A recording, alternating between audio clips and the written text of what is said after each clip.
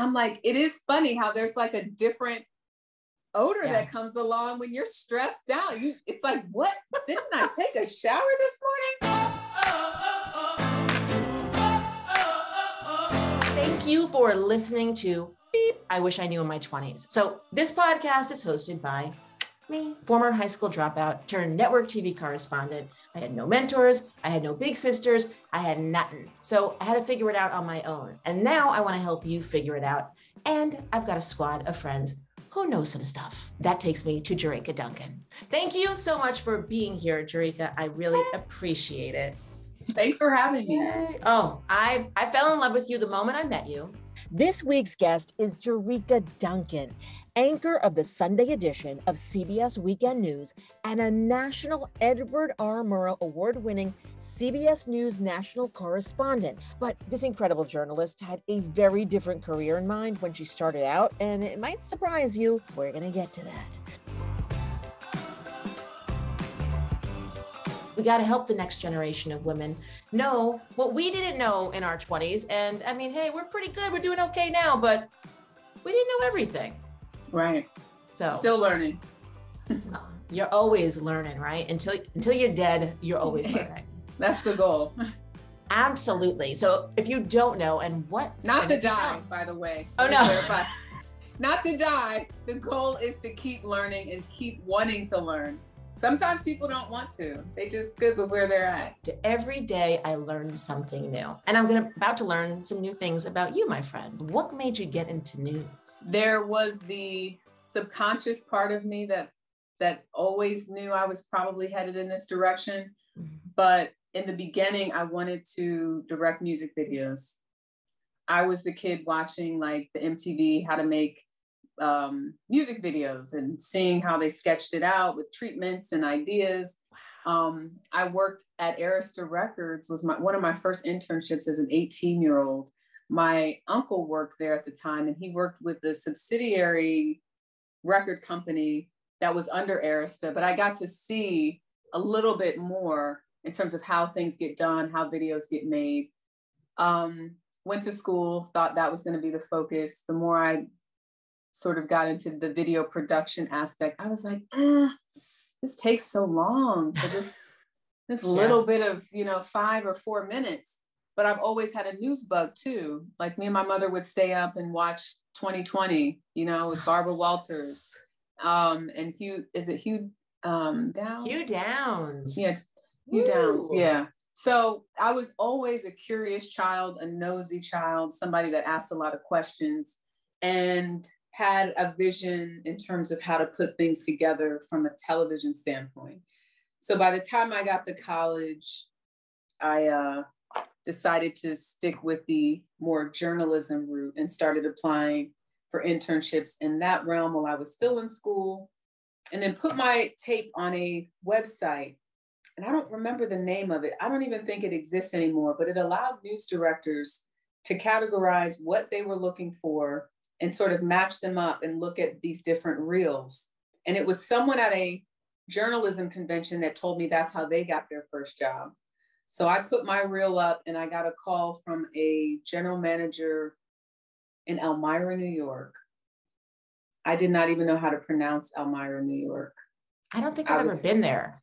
Yeah, so it's got a lot of history, great little town, still got love for Elmira. But that's where I started. And I was there for 2 years, went to Buffalo for 3 years. Then I went to Philadelphia for 3 years, and I've been in New York ever since. So I got started because of my love for creating and wanting to showcase women in music videos in a different way than how they were being showcased at the time when music videos were very popular. But I ended up where I am now, which is doing news and still being able to create, but just not in the way that I thought I would be. At the end of the day, you've got this 1.5, 2 minutes, this little story that you've put together. And that's what always brought me to it, is that at the end of the day, you're done. I really do enjoy that day turn. For people who don't know, day turn means you get it done in one day. Yeah. I agree. That. It's kind of exciting because it keeps you fresh and new, like moving on to the next thing.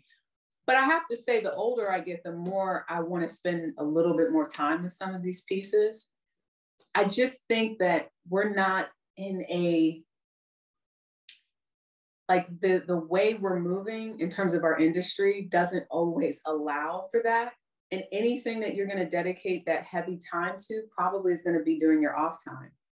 Yeah. Because it's so rare now that you have companies or organizations that will really pay someone a decent salary to investigate a topic for months and months and know that maybe they might not produce what you all initially talked about in terms of what the piece is or what you think it's going to be. When we tell stories, we're all just a little bit more connected. Now I can see the story of a person who lives over there or lives over here or has a different experience than me. And right now this world is so divided. And so that kind of brings me to, this is called Beep, I Wish I Knew in My 20s. We're going to get to that. But I also want to talk to you about what you've just been through. You just went to Buffalo, a place that you had spent 3 years. You loved it there. And you went there to cover this incredible tragedy of 10 people being shot just for the color of their skin. And I can't imagine how tough that must have been. What stayed with you most? The people who heard the gunshots, the people who live in that community, the trauma inflicted on a group. We all know we have a birth date and a death date, but when people are murdered, executed in such a targeted way, it just hits different. It feels different. There's no long goodbye. Perhaps if someone's dying, they have an illness that we know they're not likely to make it. And there's time to say goodbye. The idea of an 86-year-old woman being shot, the idea of a person being killed and the gunman doubles back and shoots them again in the head to ensure that they are dead is traumatizing to report on. And I think even more traumatizing for the people who live there, work there, and will inevitably go back to that tops. And I just think no matter how much you wash it down, change the entrance, give it a new look, it will forever be the site of the place where 10 innocent people who went shopping on a Saturday afternoon were gunned down. So it does sit with you. It's something I don't take lightly. I don't take any mass shooting that I've ever covered lightly, but I think naturally it feels personal because I did live in this community, not specifically in East Buffalo, but in the Buffalo community for 3 years.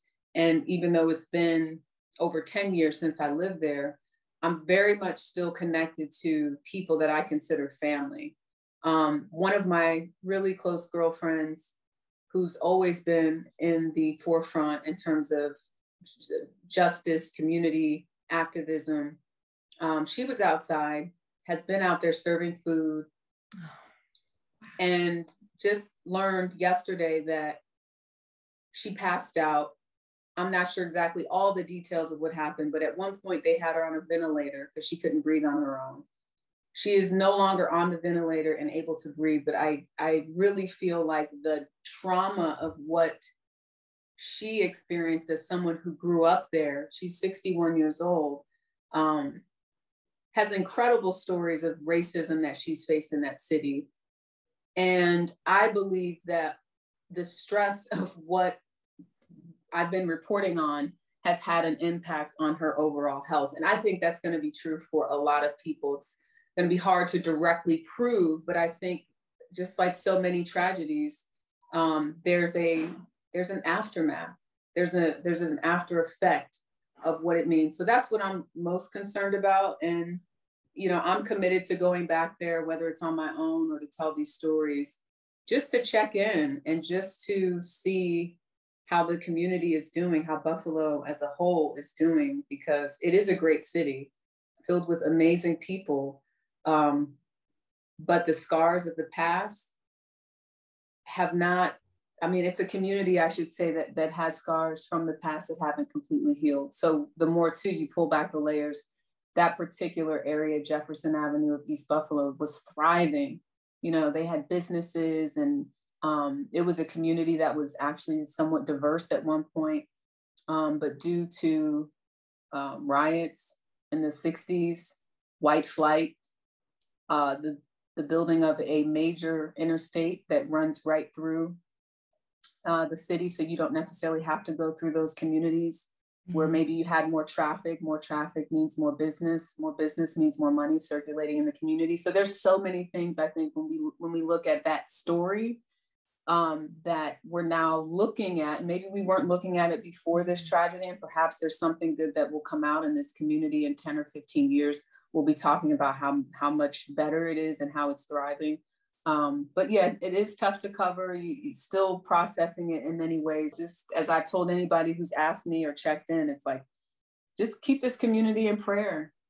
Just really keep them in prayer. And if you have resources, donate, find a way to really get involved. It is not easy to see something like that happen. And so what advice would you give to, maybe someone in their 20s who, a person of color in their 20s who's watching this on their TVs? If you don't have someone that you trust to speak about these things, that you can freely assert how you feel, find that. And when I say that, it's not just getting help from a psychologist, although I recommend also seeking a therapist out if you feel like, it's deeper than just having somebody to talk to. But I think it's important to get it out and find out, find an outlet for yourself that works. So for me, sometimes it's running, it's working out, it's taking time to rest, it's taking a long shower or a bath. But you have to find small ways to acknowledge how you're feeling and regroup. Sometimes it's in reading scripture or the Quran, or, whatever it is. And I'm not saying I read the Quran, I read scripture, I read the Bible, but whatever your mode of finding that peace is, do it. Yeah. And it doesn't even have to be this type of trauma, right? Because there's work trauma of like deadlines and pressure. And somebody recently who just got out of the business, it was a funny comment, but it's like, oh my God, that's so true. She's like, I no longer have the stress sweat. And it always used to mess up my suits. And I'm like, it is funny how there's like a different odor that comes along when you're stressed out. It's like, what? Didn't I take a shower this morning? But guilty. Who thinks about that? Who thinks about that? Or who would think about that? But that was very real. And she was just explaining how the stress in general has just come all the way down. As much as she loved what she did, there's a point in time that, some of us will have to make a decision that has to be made, I should say, where it doesn't make sense to keep putting yourself through this for what? I think it's a great career. I think many of us, obviously, at this level are blessed to have sort of made it to this point, because not everyone gets to work for a network and have these different experiences. Network. It's a great network. Yeah. But I get it. I get why people decide that maybe their knowledge and expertise could be used to do something else. And they can sleep in.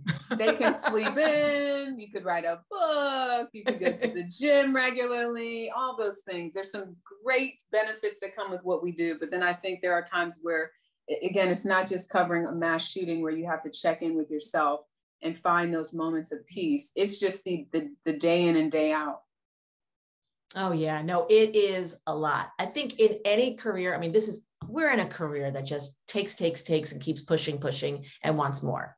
And many careers are like that. So for young people in their 20s, you got to take the time for you. I did not. And there was a whole slew of time that I missed every holiday and every Christmas. And you know what? I had to fill in Anchor. I was like, oh no, this is my opportunity to fill in Anchor on Christmas, on New Year's. You know what? I won't get those back. I'm not unhappy. I'm never going to go back and say, oh, well, I wish I did things differently. But now I'm like, you know what? I'm going to hang out with my family. And you have different priorities as you get older. But meanwhile, if they ask me here, I'd probably still say yes. Anyway, I will say one thing about the stress sweat. Okay. And I told a friend this the other day, and she was like, her mind was blown. Yeah, because this is something I could have used in my 20s. But this is important. I'm going to save you all in your 20s right now. You take panty liners and you put them in your suits. And then it's, it kind of soaks up the sweat. I could see that. I've also lemons help. Did you know that? I didn't know. Lemons can help with that. Mm-hmm. That's amazing. Yeah. Right then. Okay, we're done. Everyone got what they needed. No, just kidding. I want to ask you a little bit about through your 20s. I mean, it looks like you've got everything together now and you look gorgeous and you go out there and you're doing all the things. You're a big time anchor at network, right? But there had to have been times in your 20s when you either made a mistake or you didn't know that you were going to get here. And so what advice do you have for people in their 20s based on some of the stuff you wish you knew in your 20s? You ready for this? I am. I got a pun based off what we just talked about. Yeah. Can you guess what I'm going to say? Oh, God. No, I don't. Oh, don't. No, you go. The small stuff. I thought you were going to tell me that when life gives you lemons, make lemonade. Oh, that's another one too. That's another one too. On a serious note with that question, because it's a very important question, is understand it's a moment in time. It's not, and I'm still learning that at almost 39. Like it's a fleeting moment. Obviously, we have things that we dedicate ourselves to, whether it's a relationship or mothering. You can't just treat it like a fleeting moment. Right. But by and large, everything is up and down, right? And it's just trying to find balance as things are constantly evolving. It's a lot easier said now, but 23, when I first got into the business, I remember writing a diary and honestly just being completely just lonely and exhausted. And, I had my little group of friends that I made at the station, but there's a lot of downtime. And when you're in a small town, when I was off 2 days a week, I just remember trying to find activities to get involved in. But you go from, and I think it's very natural, an environment of college where everyone is between the ages of 18 to 24, basically, to the real world where maybe at the station, everyone's in their 20s. Managers might be in their 30s or 40s. It's still, you're around younger people, but you're around, like, this is the world. So the people you're interviewing too, they're not all young, they're older, they're younger, they're in wheelchairs, that you're like experiencing this real world experience that you were sort of sheltered when you're in college. So you have to adjust to that. And a lot of us starting out in a small town where there's really not a lot going on, or you are away from your friends and your, sisters, brothers, cousins, the people that sort of keep you grounded and keep you just excited about life. So there's an adjustment, but I remember keeping a diary and looking back on that diary before I left Elmira. And I think I burned it because I was like, oh my God, you were so depressed. And it's not like I didn't like Elmira. I actually had a pretty good time, but just, it can be a tough adjustment. And I just feel like people need to allow themselves the grace to feel the feels of like, this can suck sometimes. Or, you're not dating anybody. It's like, dang, I was just in college. I had all these people to choose from. And now it's like, what are we doing? Now you're in and this is really good advice for people, because you'll move a whole bunch of times in your 20s. You might.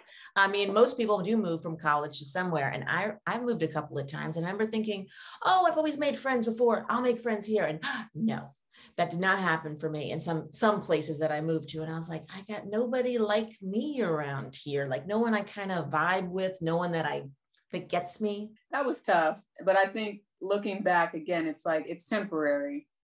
Yeah. Don't if I could, that. Looking back, you put so much pressure on yourself in your 20s. It's unnecessary. It's really unnecessary. But did you think in your 20s that you would be where you are now in your career? Absolutely not. You know, I was making $18,000 a year and unsure of if I was even going to continue to do this. I remember, and I've said this before, giving myself like 3 to 5 years in my mind and thinking like, if I'm not advancing, you know, I know I'm smart enough to do some other things that I could have a decent life. You gave yourself 3 to 5 years. And look at you now. Like you had, I just love this story. Thank you. Yeah, Wow. I knew I wanted to give it a little bit of time before I like gave up or decided like, maybe this isn't for me. Yeah. I don't think anybody, Debra, when you really think about it, I don't think anybody ever knows, like, especially when things actually pan out well. I don't think, I mean, maybe there are some people that really felt like deep down inside, I saw this for myself, and that's great. But that's not my story.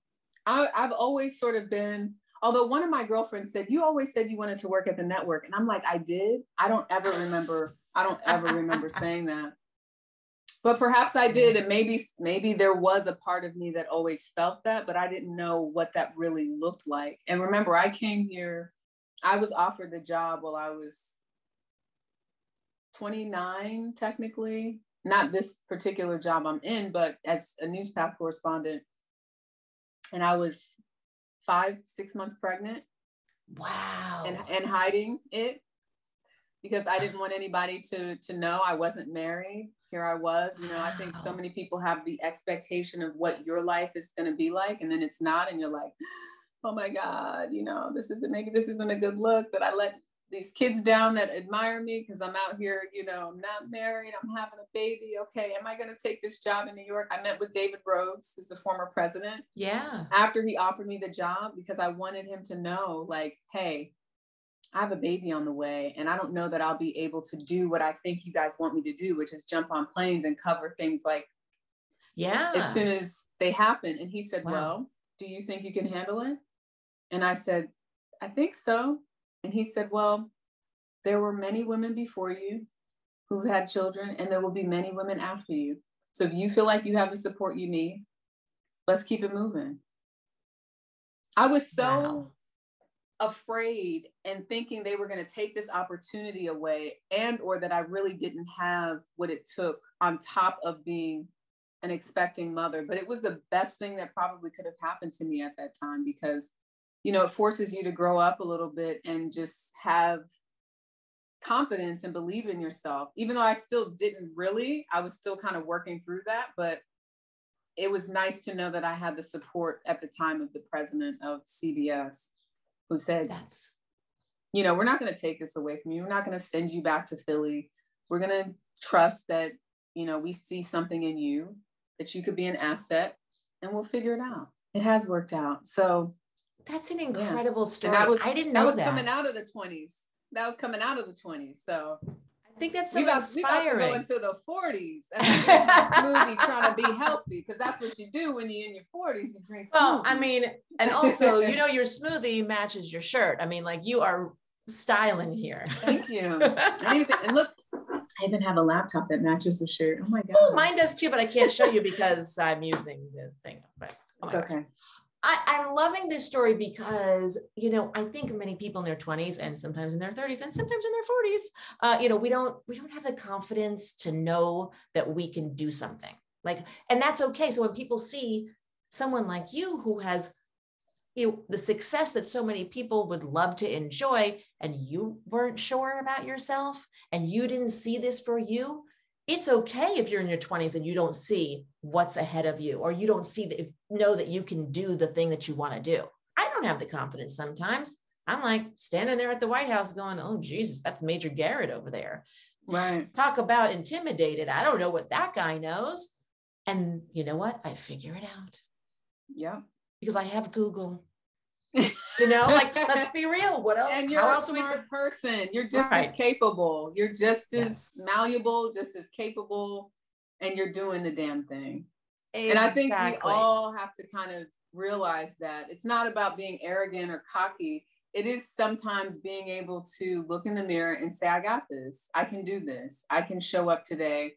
And when you know you're doing the best that you can, What more can you ask for? And that thing about looking in the mirror and saying, you got this, like you got to do that every day, because the business that we're in, we've got to be confident, even when we're not. Right.